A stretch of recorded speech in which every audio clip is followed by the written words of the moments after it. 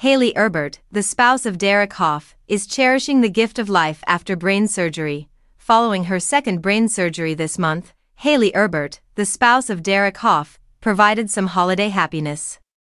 "Happy Christmas to all of you. Christmas tree," Erbert said on Instagram on Monday, accompanied with a picture of herself and Hough exchanging kisses in front of a Christmas tree. "Appreciating the best present of all. The love we have in common and the priceless gift of life," she said. "Keep your loved ones close and savor every second."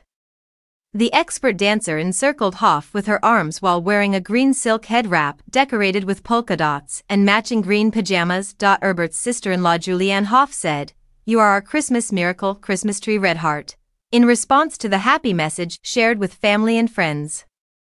Dancing with the Stars alum Peter Murgatroyd tweeted, "Love you, Hayley Redheart." Debbie Schwartz, Erbert's mother, said that she was so thankful to be able to spend the holiday with her daughter. "You are our Christmas miracle and you have our undying love," Schwartz said. Erbert, 29, seemed to have recovered and returned home a week after undergoing a second operation to repair a significant section of her skull that was removed during her craniectomy. The second treatment, according to Hough's explanation in an Instagram post on December 15, was to restore the skull to its natural shape and protect the brain from injury. It was earlier this month when the dancer had emergency brain surgery.